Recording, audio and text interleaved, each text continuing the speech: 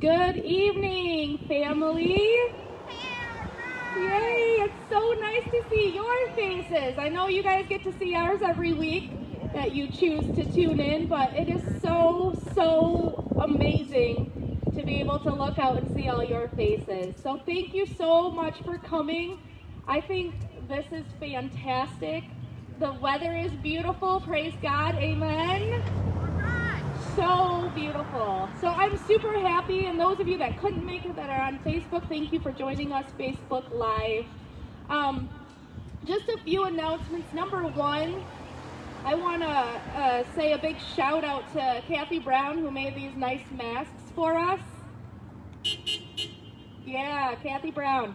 I'm taking mine off. I'm outside and I'm 6 feet away from everybody, so I'm going to take mine off. But I just wanted to show it off to you, how cool these are. You do not need to wear a mask if you're outside and 6 feet away from each other, but please, if you decide to, if you need to come in, if you need to use the restroom, you may, but we just ask that you wear a mask inside. If you don't have one, if you didn't bring one with you, we have masks up here that Kathy Brown has made, and you can wear it inside and you can take it home with you. So that's exciting, yeah? Yes. So again, I really thank you guys for coming out. This is fantastic. A couple other announcements. Larry's going around passing out a couple things, our envelopes. You may put your tithe and offering in there. Whatever you feel God has led you to give, listen to God. He's taking care of you, right? Has God let you down this week? No. He takes care of us, and He will always take care of us. And so we need to remember to give back to Him what is His, which He asks us to give 10% of our income. So go ahead, put it in the envelope. Larry will go around later and collect them from you guys. Along with, yay, you get to, our connection sheets. You get to fill one out this week for real and put it in. So if you have prayer requests or concerns, put it on the back. We are praying weekly for you. So write down anything you would want to pray for and give it to Larry along with your tithes and offering. Those of you who are on Facebook Live, you can send your tithes and offering to 135 West River Street, or you can do it on help me out guys, shorelinechurchalpena.com, and you can hit a button there and give online. So it's a beautiful day today, and we're outside, and we're supposed to do this again tomorrow at 11 a.m. So let's pray all night tonight that it does not rain and that the weather stays nice, and that Joe doesn't get soaked up here, because we'll all be safe in our cars, but poor Pastor Joe has to stand out here and preach. So let's pray tonight that it doesn't rain, at least from 11 to 12:30, you know, in that time limit there, where we can come out and come together and worship together.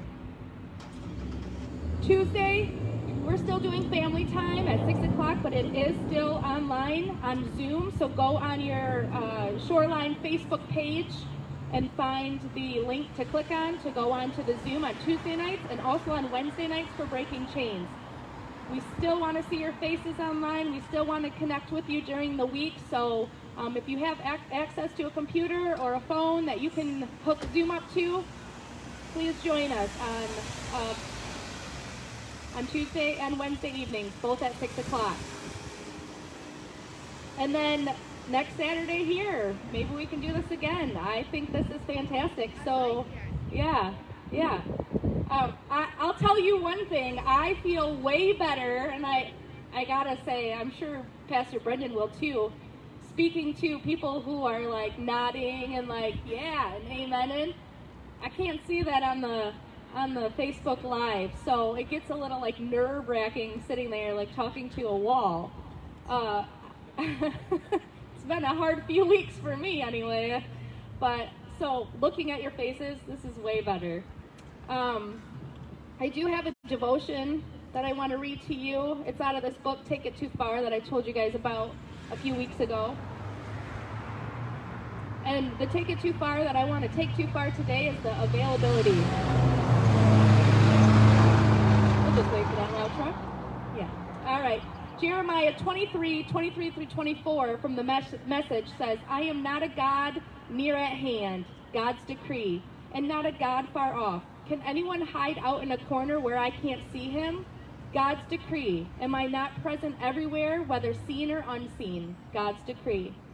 I see a professional Christian counselor a couple times a month, and there is no shame in my game. God has used counseling mightily in my life to keep me healthy and keep me using all I've got to serve and love my people well. However, something that was a little hard to get used to about counseling was this. My counselor and I don't have an equitable relationship in regard to how we listen to and serve one another. Meaning, I don't have to ask her how she's doing or how she's feeling. In fact, even if I do, it's not appropriate for her to take our time to tell me. Our relationship has individual roles, and while we're equally valuable, she's the one leading the shebang. I just show up and follow her lead to a healthier me. My counselor is available to me in ways that I cannot recuperate because she does not need me to be available to her. God is like that too. Sometimes we get tripped up by his continual and eternal openness to us. We forget that he isn't bound by our limitations or his expectations of us. He lives outside the limits of human time and space because he created both. When he gives us attention, it isn't taking his energy from another person or project, because his attention, availability, and capacity are literally limitless. As we assess our own availability, we have to acknowledge that we're under human constraints. We can't be in two places at once, much less everywhere at once. We do have a finite level of energy and a limited capacity of how much we can do. But we're also made in God's image and given his power to love and serve others. And it can be incredibly helpful for us to ask him to increase our capacity to be available. He'll help us be more available for those we're meant to serve. And he'll also help us stop limiting how much we think we can give when it comes to the good of others and the glory of God. Prayerfully create a short list of people you know God has called you to be available for. Ask him to give you the capacity and energy to serve them and to be a reflection of his love for them. Now, I know starting out in this quarantine, I was all about trying every way to be available for everybody and wanted to find different ways, sending letters or making coffee dates online and all sorts of things like that. And I don't know if it's the energy level that's going down. I don't know if it's the time that this is going on, that you're just getting lazy, or what it might be. But I know my energy levels have gone down. And this was just a good reminder to me that I need to pray and that God will give me that energy and he will make me available for the people that need us most, especially in these times. There are ways to reach out to people, whether it's via Zoom, via Facebook, via telephone, via meetup 6 feet apart and say, hey, now via this, there's many ways that we can reach out to people, and we just box of our norm. And we have to pray and say, God, help us to know how we can be available for someone.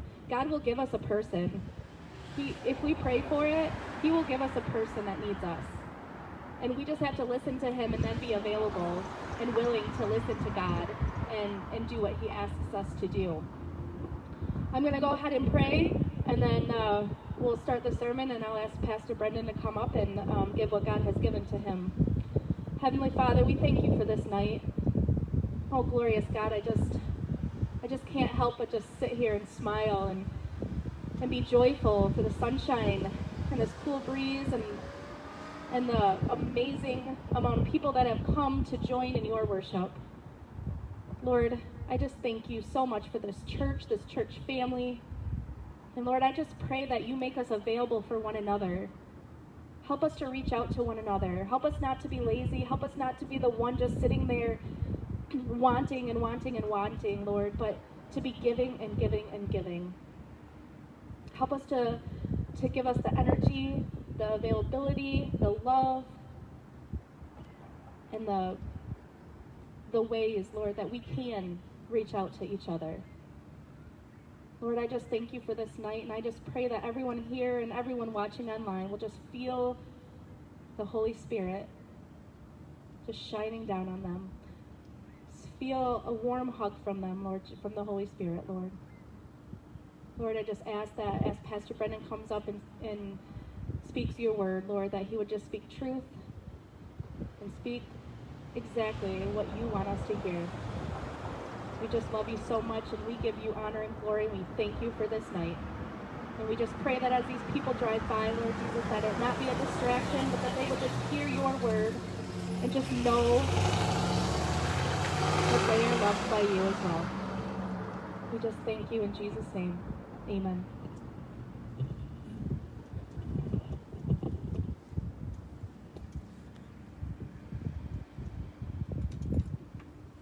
Well, good evening, everybody. Oh, that's all right. It's good to see everybody's face. You guys can hear me all good? Yep. All right, good deal. Good deal. Heather just mentioned she forgot, but we have Bibles. So if anybody needs a Bible, it's a Life Recovery Bible, it's an NLT. But if anybody needs one, please let us know. We don't want anybody to be without.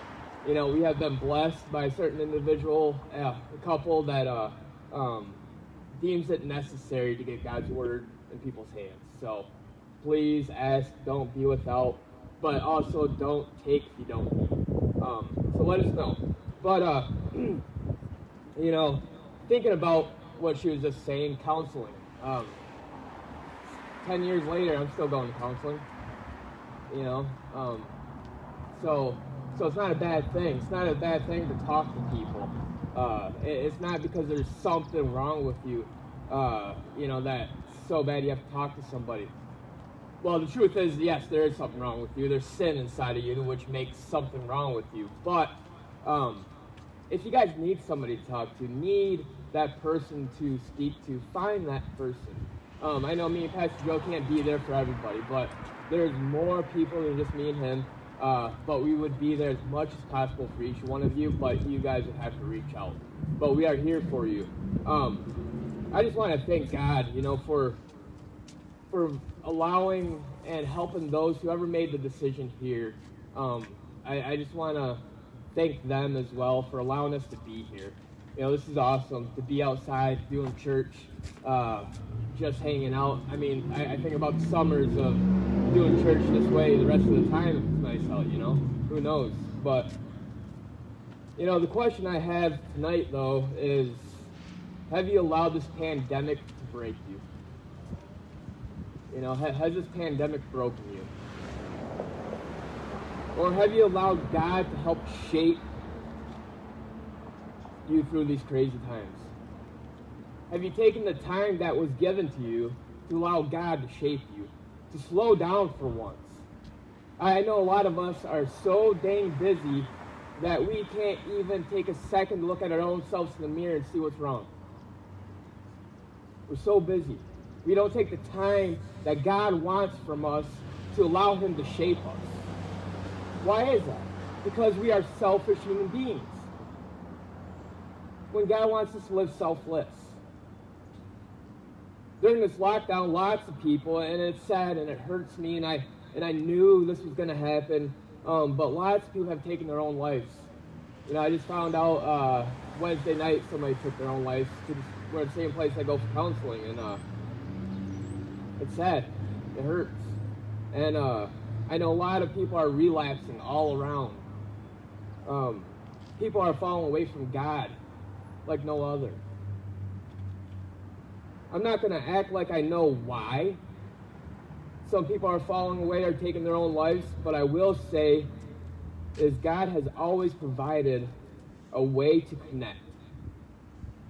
He has always provided a way, one way or another. In China, years and years ago, even till this day, there was underground churches to connect. Across the world, missionaries are sneaking the word into people's hands to connect. During this pandemic, God has provided us the technology so we can hear and see the loving voices of our brothers and sisters. You know, I'm burdened that I can't congregate with you guys afterwards or before. That is when church happens. That is when true church happens. That's when we get to talk to each other one-on-one and talk about what's going on in our lives, to talk about how God is working through us and how God isn't working through us and how we are broken or how we are loved and who we're pursuing and who's pursuing us. But I am so blessed and so glad that we get to sit here and see your faces. Just like Heather said, speaking to a wall is a lot harder than it looks. That's why it's raw. You know I screw up all the time because I screw up preaching all the time. And it's okay. You know, this is how we are. This is who we are. I don't expect anybody to be perfect because I'm not perfect, you know, when I'm talking. But it's still hard, and I love to see the reaction and the smiles of your faces, to hear God's hope for you. You know, I believe we will always fail, we will always fall if we don't find a way to stay connected as a body of believers so we can share in the hope we have in Christ Jesus. A lot of people say, I don't need church. I can do church by myself. No, you can't. No, you can't. You can get by yourself for a little bit, yes. But when's the last time you took time off at church and everything has gone well for you? Probably never. Because you fall away. You fall away from those who have the Holy Spirit. You fall away from those who love you. And you don't get to do your part as well, which keeps you going, which keeps you coming, which keeps you pursuing. The book of Acts has some amazing stories in it about ordinary people doing extraordinary things because they believe in the hope in Christ. Peter preached to a crowd of Jews in chapter 2 of Acts, and he says, Peter replied, "Repent and be baptized, every one of you, in the name of Jesus Christ, for the forgiveness of your sins, and you will receive the gift of the Holy Spirit. The promise is for you and your children, for all who are far off, for all whom the Lord our God will call." With many other words, he warned them, he pleaded with them, "Save yourself from the corrupt generation." Those who accepted the message were baptized, and about 3,000 were added to their numbers that day. You know, and how God has given us, each and every single one of you, a mission, no matter what your circumstances are. It doesn't stop. Your job does not stop, no matter no matter if you're on lockdown, no matter what, your job does not stop as a follower of Christ.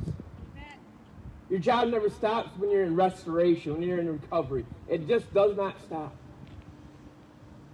God says renew your mind daily. There's a reason for that, because when you fall asleep, it's like everything goes, you got to just do it every day to keep it coming, to keep it going. It's our job to find a way to get the Word of God in people's hands. It's our job to comfort those who are hurting, to share the wisdom of God with people so they can see why we have hope. Why, when I fall, that I can get back up and brush my shoulders off and keep moving. Because I have Christ. What we need to be is telling people about repentance and the cross and the resurrected Jesus Christ. Then we should be baptizing these new believers. And those new believers should want to be baptized because you are a new creation. I'm telling you what. Yeah, the guy on the cross, you know, you got 3 people on the cross, or 2 people on the cross next to Jesus. The one, Jesus said, you know, you will be in heaven for sure with me. He was not baptized, yes, okay. But baptism, there's something about it. Romans chapter 6, 4 through 7, Paul explains it. He says, we were therefore buried with him through baptism into death, in order that just as Christ was raised from the dead through the glory of the Father, we too may live a new life.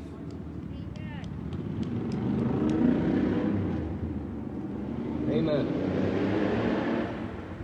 For if we have been united with him in death like this, we will certainly also be united with him in resurrection like this.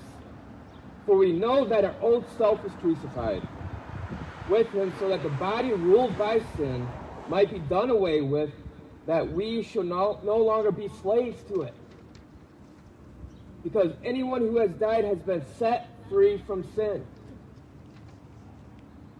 The product of doing these things is eternal life, but also a beautiful relationship with God. Broken addictions, broken chains, new life, new community, new hope. Amen. Thank you. Thank you. So, you should yearn to understand and grow deeper in God's Word. I challenge you, even if you don't believe, take 90 days in God's Word and see what happens. Just take 90 days. See what happens. Nothing happens, you can put it down. But you got to have faith something will happen. A new life. It is that yearning of truth we should be chasing the whole time while we are in this stay-at-home order.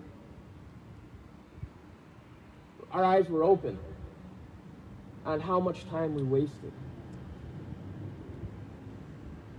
on how much resources we wasted, on how much money we wasted because we were just out and about. God has provided everything we need. And I know it's not as easy as it sounds for those who are alone. I'm sorry, but you're not alone. You're not alone. It's a choice to be alone. God will be there with you every step of the way. It's not wherever 2 or 3 are. No, that's about an argument. That's not even about that. It's about a one-on-one relationship. He will be there for you. You are not alone. What is also amazing is the product of this new relationship is, in Acts chapter 2, verse 42 there, it says, they devoted themselves to the apostles' teaching and fellowship, to the breaking of bread and prayer. Everyone was filled with awe at the many wonders and signs performed by the apostles. All the believers were together and had everything in common. Yes, we might be totally different people, but I know I have something in common with everybody here. 1, we're broken. 2, we are put back together in Christ. We have those 2 things in common, and we know what it's like. They sold property and possessions to give to one another who was in need. Every day they continued to meet together in the temple courts. They broke bread in their homes and ate together with glad and sincere hearts, praising God and enjoying the favor of all the people. And the Lord added to their numbers daily those who were being saved. So what we are doing here today, people, is absolutely important and necessary. So don't tell yourself you don't need church. That's Satan. Guarantee it. If you fall, oh well, get your butt back up. If you sin, oh well, so did I. But I'm going to work better to get closer to God, to grow that relationship, so that holiness can live within me, so that sin doesn't reoccur time and time again. If you look back, like I said, at the times you stopped coming to church, what did that usually look like? What did your life look like without the people of Christ in it? Lonely?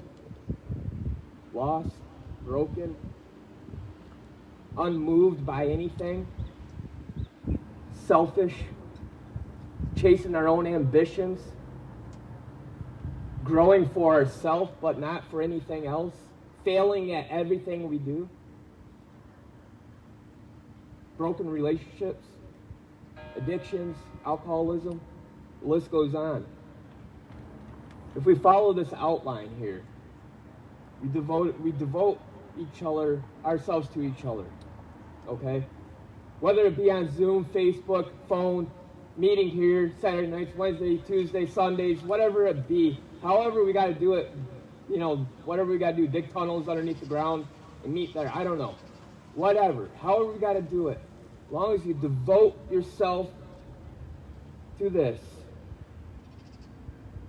and continue to be authentic when times get tough. Engineer new ways to meet together, to come together, share the gospel. It is this comfort that saves lives eternally and physically. It is this that will stop people from relapsing and shooting themselves or whatever it may be. It's so important.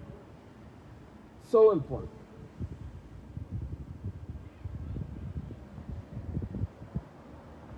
Last time I checked, 149 people died a day from heroin overdose.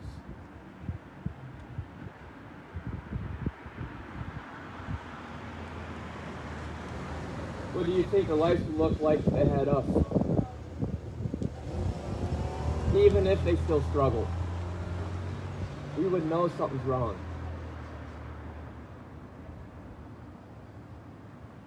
It is this comfort, remember, that saves lives. It is praising God and sharing in His goodness that will prepare those who suffer from addictions and so forth to stay strong and stay connected. This is how we grow.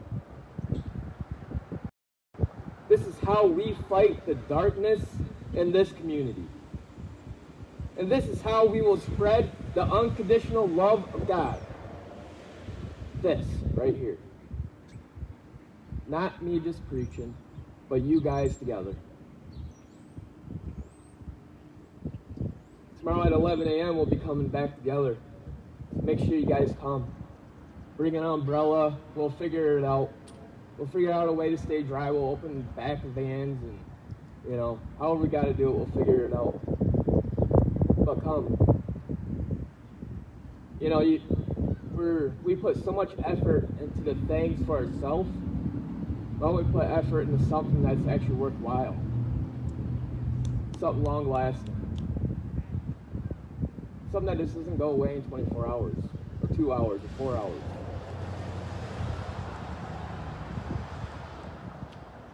Let me pray, then we'll be closing. And like I said, I apologize and hang out and whatnot, you know, but it is amazing to see your face.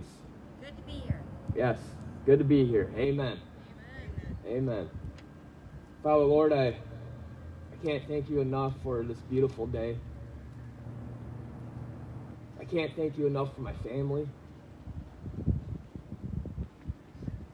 my blood, and those who are not, those who are washed by the blood of Christ, those who are my brothers and sisters. Thank God for this moment right here. Father, help us to stay in the moment. Help us to see what is important in life. That it has nothing to do with self. Father, I praise you for being so glorious and so comforting and so compassionate to us. Thank you for taking away the hurts, my Lord. But thank you for teaching me how to get through the hurts as well. Father, I ask that you be with each and one and everybody that's in the parking lot today, Lord. That you awakening, you stir a new fire in them, Father, a new fervor to chase you, to share the gospel. And Father, I just ask that you heal them from any brokenness that's going on in their lives. Help them to encourage people to come together, Lord, to follow God's will, not mankind. Father, we just thank you, Lord. We thank you for your presence. We thank you for your peace. We thank you for your love. In the name of Jesus Christ, amen.